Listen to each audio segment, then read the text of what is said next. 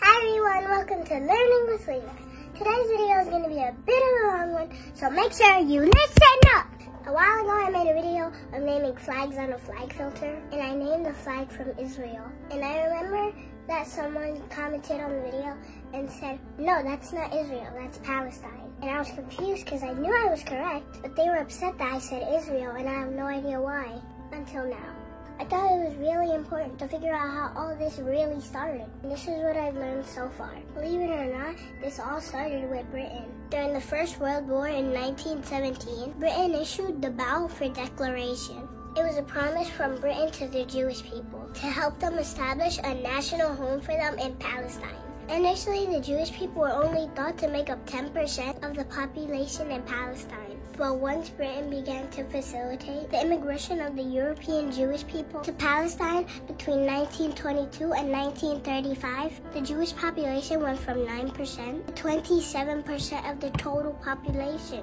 And that's when the Palestinians realized that Britain was not going to be delivering them independence. They were delivering their country to other people. The Palestinians tried to fight back, but they were overpowered. The British forces were too strong, but Britain thought that dividing the land would solve the problem. But remember, the Palestinians were the majority in the country. 250,000 Palestinians were moved by force. Then in 1947, after 30 years of occupation, Britain decided that they no longer wanted to deal with Palestine, and they just left it to the UN.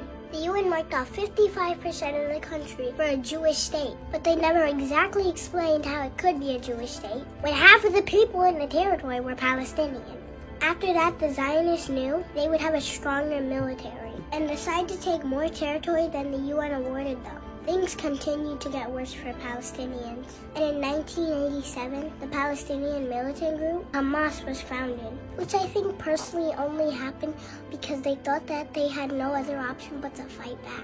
And now this is not me condoning violence from Hamas, but people can only take so much before they're forced to take extreme action. Now Israel is saying that the goal of them bombing Palestine is to limit Hamas's ability to fight, but I no longer believe that this is about Israel defending themselves. It's about wiping out Palestinians because they want to, and because they can. In plain English, this is genocide. The Palestinians use the word Nakba, which means catastrophe, to describe what happened to them in 1948, and 700,000 Palestinians were permanently displaced, and 500 Palestinian villages were destroyed. To me, it sounds like the Nakba never ended for them. What people need to understand is that human rights do not have boundaries. They do not stop at certain borders. A life is a life regardless of your color or religion, and I won't say race because that is not a real thing.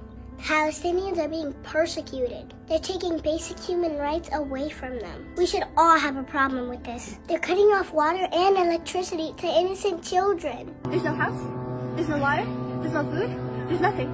Am I going crazy? I don't know. I don't know anymore. Please.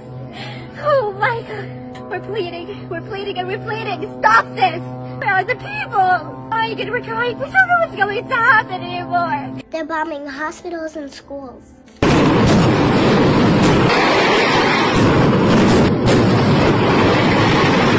Keep in mind, you can't even call this a war when it isn't even a fair fight. Israel has one of the most powerful militaries, and they're intentionally killing innocent people. And none of this is fair. And the last thing I want to say, isn't it interesting that we don't have enough money to fund the things that we desperately need in our country?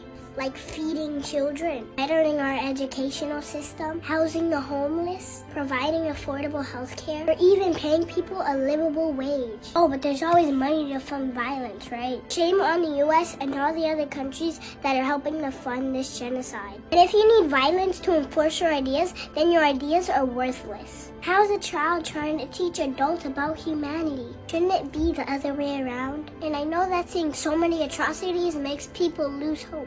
But we can't. We all have to fight.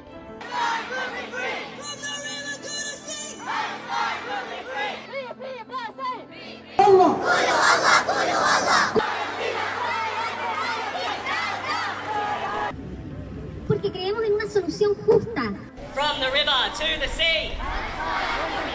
Free Palestine! Because if we don't, what kind of future will all of us kids have? What also needs to be made clear is that standing with Palestinians and condemning what the Israeli government is doing does not mean anti-Semitism. It's anti-Zionism. The Zionist movement is not a Jewish movement. And although, yes, anti-Semitism is real, that does not give the Jews the right to be the oppressor. We want a ceasefire. It is not the difference of religion which is causing this conflict. The state of Israel does not represent all Jews, and certainly does not represent the Jewish religion. According to Jewish religion, all of this is criminal. All of this is forbidden. It is a true violation of Judaism. And still, those people who choose not to follow Judaism misuse that very same religion, justify all those crimes forbidden in Judaism. The root cause is this criminal occupation which is oppressing an entire people. We have to end this occupation in its entirety. If people will ask me my advice, the leaders of Israel should wake up tomorrow morning and step out of the Knesset and return the land back to indigenous population. I guarantee peace. Free Palestine!